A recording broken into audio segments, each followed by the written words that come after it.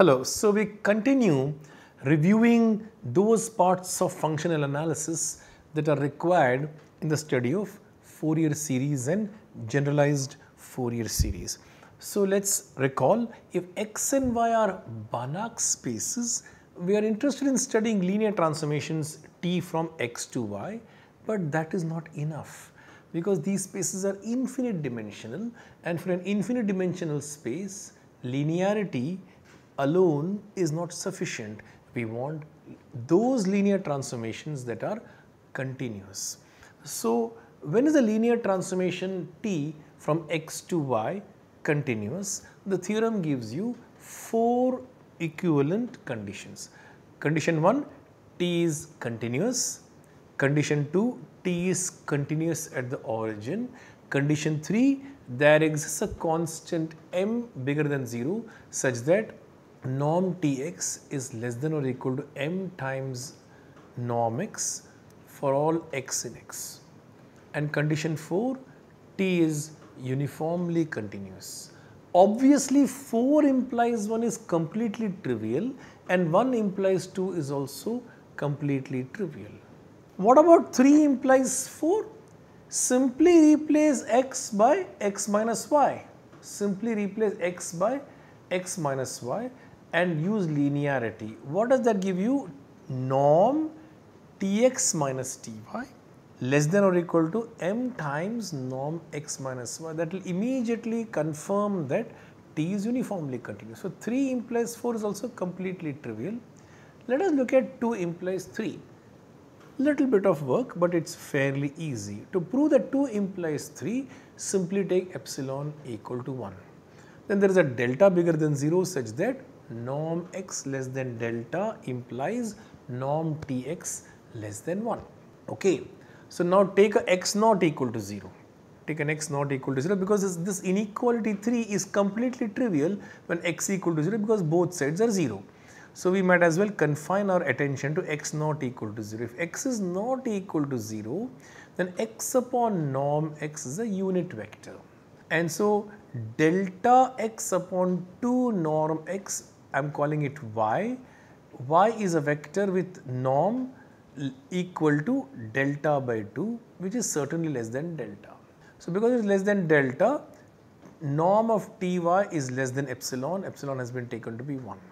But what is y again? Y is delta by 2 norm x. Delta by 2 norm x is a scalar. It's a positive scalar.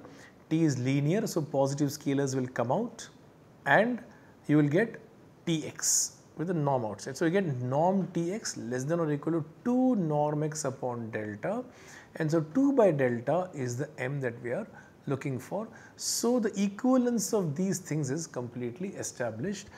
Because of 3, you say that instead of continuous linear maps, you call them bounded linear maps. So bounded linear maps the same as continuous linear maps in functional analysis. We are only interested in studying normed linear spaces and Banach spaces. We are not going to be studying topological vector spaces here.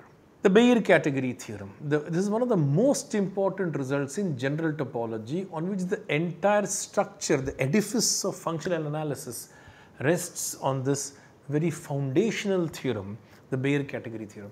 As you know, in functional analysis there are 4 pillars: the Hahn-Banach theorem, the Banach-Steinhaus theorem, the open mapping theorem, and the closed graph theorem. The open mapping theorem, closed graph theorem, and Banach-Steinhaus theorem, all of them rely on the Bayer category theorem. The Hahn-Banach theorem is a theorem about convexity. So let us look at the Bayer category theorem. What does the Bayer category theorem say? If you take a complete metric space X and you write this complete metric space X as a countable union of closed sets, then at least one of the sets must have non-empty interior. If a closed set has empty interior, you say it is Nouvert dense. So a complete metric space cannot be written as a countable union of closed Nouvert dense sets. That's the way you state the theorem without using any symbols. Note that a closed set E has empty interior precisely when the complement is a dense open set. E is closed, so X minus E is obviously open. E has empty interior, means the complement is dense. With this simple observation, the proof is quite easy. So let us prove this by contradiction. Suppose the theorem is false. Then take X minus En to be Gn. So Gn is a open set and it's dense because En has empty interior. Each Gn is a dense open set, and we are getting that intersection of Gn n from 1 to infinity is empty. We shall arrive at a contradiction by showing that the intersection is actually dense. So that will be a contradiction, right? Empty set is not dense unless the space itself is empty, which is a trivial statement. So let us take an arbitrary point in X. What does it mean to say that this intersection is dense? It means that any point is a limit point of this set. So take a point P in X and I want to show that P is a limit point of this. So since G1 is dense, first I begin with G1. G1 is dense. The ball of arbitrary radius centered at P, I am calling it B1P. This ball must contain a point Z1 in G1. Now G1 is an open dense set. G1 is dense, I used. Now I'll use the fact that G1 is open. So I can find R bigger than 0 such that the closed ball S1 of radius R1 centered at Z1 is contained in G1. And I'm going to assume that this R is less than half.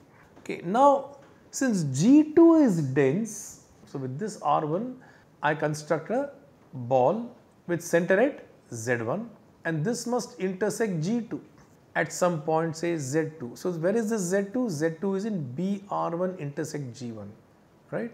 And this BR1 is already contained in G1. So this Z2 is already contained in BR1 and BR1 is already contained in G1. Now we select an R2 because both are open sets. We select an R2 such that R2 is less than 1/4. So the closed ball S2, and the B's are open balls and the closed balls I am using the symbol S1, S2, etc. The closed ball S2 of radius R2 centered at Z2 is contained in BR1 intersection G. So I get S2 is contained in BR1 and BR1 is contained in S1. And I keep going.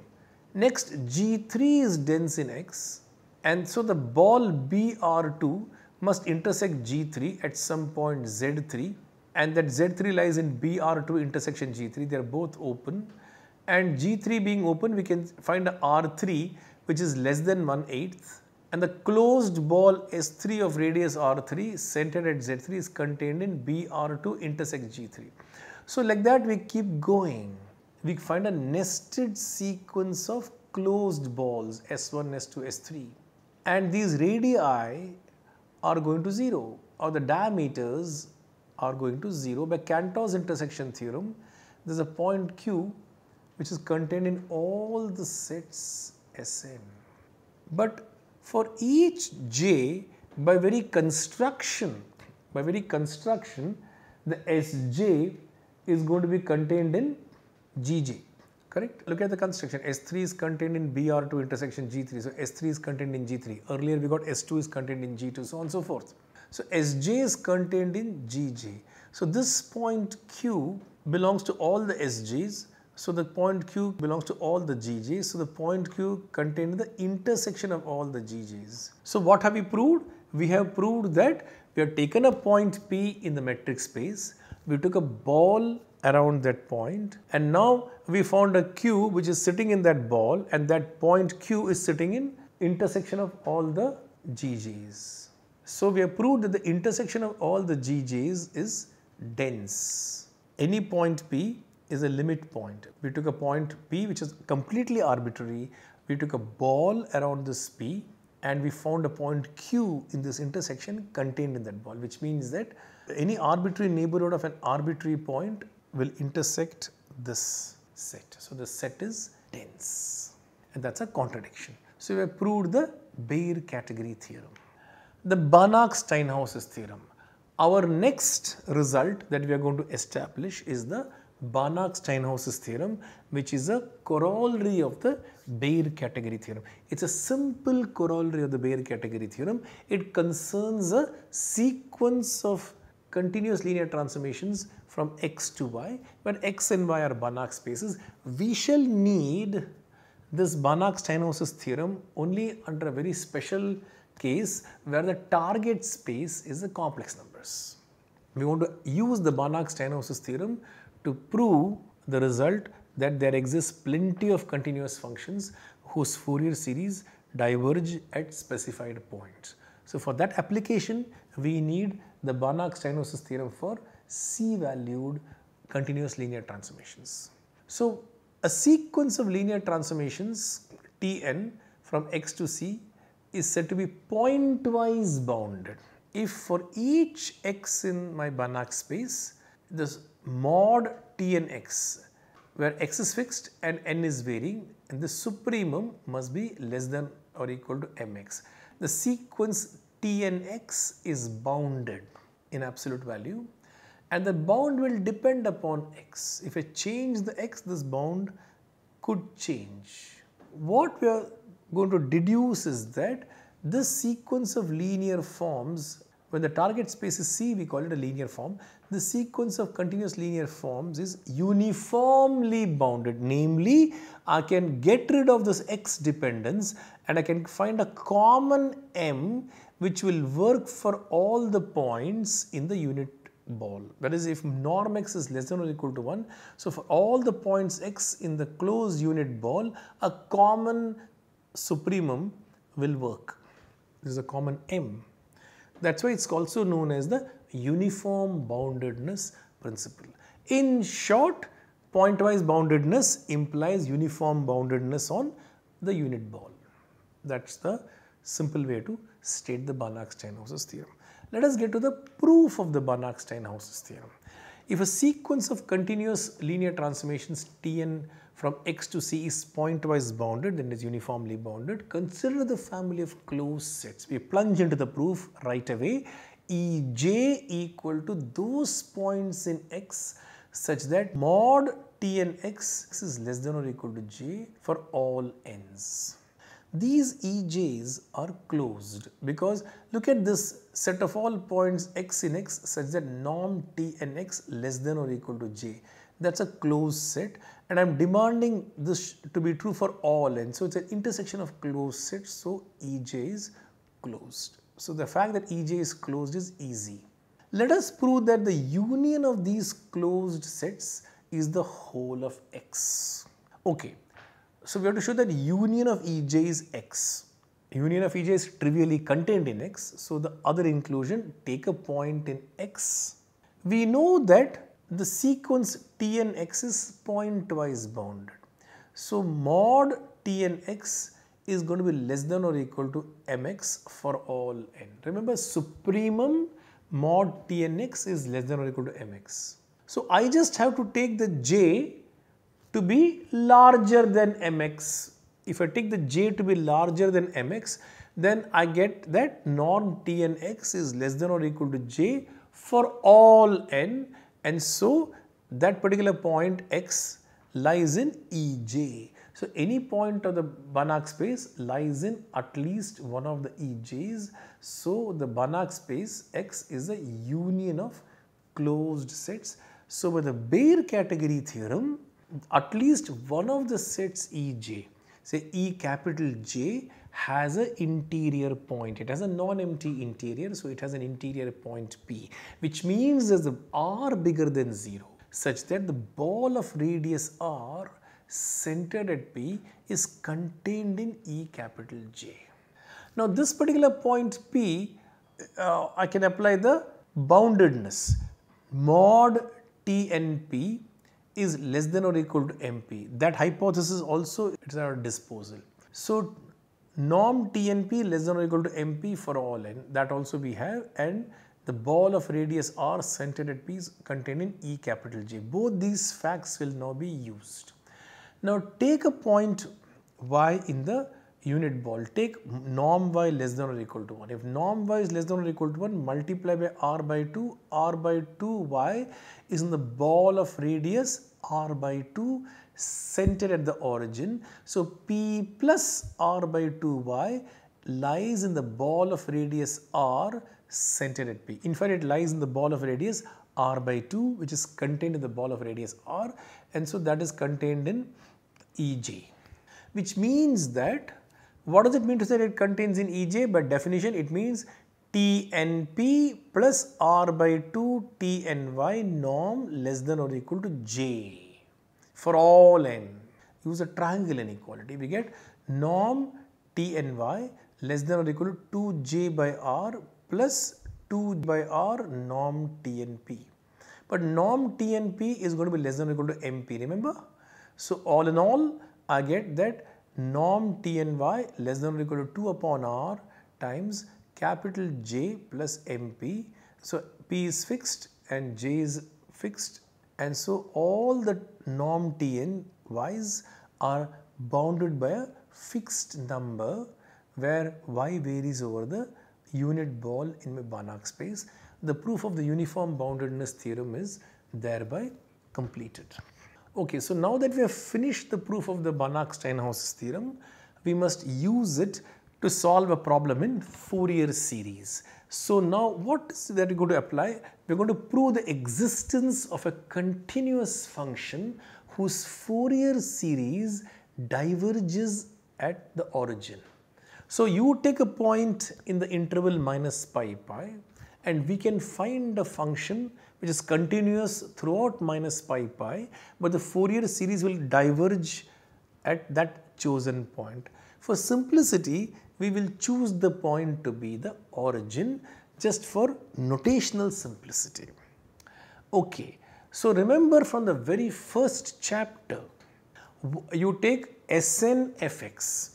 Take a 2 pi periodic function f and the nth partial sum of the Fourier series Sn fx. What is it given by? It is given by convolution with the Dirichlet kernel. Remember the Dirichlet kernel integral from minus pi to pi. It is given by f of t dn x minus t dt, where dn is the Dirichlet kernel. And now we are going to discuss whether or not the Fourier series converges or diverges at the origin. So straight away I am going to put x equal to 0, and the Dirichlet kernel is an even function, so I am going to get dnt. So this particular object Snf0, I am going to simply call it Tnf. So what is Tnf? Tnf is integral from minus pi to pi f of t dnt dt. Evidently, this is a linear map. Tn is a linear map. Now suppose that the Fourier series of every periodic function converges at the origin. Suppose all continuous functions have convergent Fourier series, we will arrive at a contradiction. Assume the contrary and we will arrive at a contradiction. If that happens, that means that Snf0 will converge to f of 0 as n tends to infinity. In other words, Tnf will converge for every choice of f. In other words, the sequence Tn of bounded linear transformations converges pointwise, that is, it converges for each f. So by uniform boundedness principle, it will be uniformly bounded and we will arrive at a contradiction. Okay. So Tnf is bounded for each f in the space of periodic functions. By Banach-Steinhaus's theorem, there is a constant m bigger than 0 such that mod Tnf less than or equal to m for all 2 pi periodic continuous functions of norm 1. In other words, mod integral minus pi to pi f of t dnt dt less than or equal to m for all n. And we shall now restrict ourselves to real valued functions because we won't need complex valued functions anyway. We will need some information about the way the integral of mod dnt behaves. So that is display 7.4, integral minus pi to pi mod dnt dt is approximately c log n. This is an important piece of information that we need to establish. But how does it help? How does a contradiction follow from here? Further, I am also going to restrict myself to functions which are between -1 and 1. Let us see what is the idea. The idea behind this is to take f of x to be the signum function, which we denote by sigma t. So what is the signum function sigma t? The signum function sigma t is that function which takes the value +1 if the Dirichlet kernel dnt is positive, and it takes the value -1 if the Dirichlet kernel dnt is negative. So what will happen if I take sigma t instead of f of t? If I take sigma t instead of f of t, then sigma t times dnt will exactly be mod dnt, isn't that so? Because f of t basically is a sine of dnt. So now for that signum function, we will get that integral -pi to pi mod dnt dt is less than or equal to m, because the Banach-Steinhaus theorem gave us that. But now the very next line, I am saying that this is diverging. When I take f to be the signum function, the left hand side becomes integral -pi to pi mod dnt dt. And so on the one hand, I am saying that integral from -pi to pi mod dnt dt is bounded, and immediately in the next line I am saying that it goes to infinity. How is that possible? That will be a contradiction, and that will prove the theorem. There is only one small problem, and that small problem is I cannot take the f of t to be the signum function here, because the signum function is not a continuous function. That is the problem. So to say that let us take the f of t to be the signum function, that is an illegal thing to do. The signum function is not continuous. So we need to get around this difficulty. So that is a little problem, but we will still get around the difficulty by approximating the signum function by a continuous function. Idea is that I can't choose the f of t to be the signum function, but because it is discontinuous, I can approximate the discontinuous function by a continuous function using Lusin's theorem, for example, and I will still get a similar bound like 7.5. So I will still get the bound 7.5 through a devious argument, and the rest of the proof will go through. Observe that the Dirichlet kernel oscillates in the interval -pi pi. We must see where are the zeros of the Dirichlet kernel that located, and we must select the signum function accordingly, and we must modify the signum function, and that is a little bit of a delicate operation, and I think that is best relegated to the next capsule. So I think that is a very good place to stop this capsule. Thank you very much.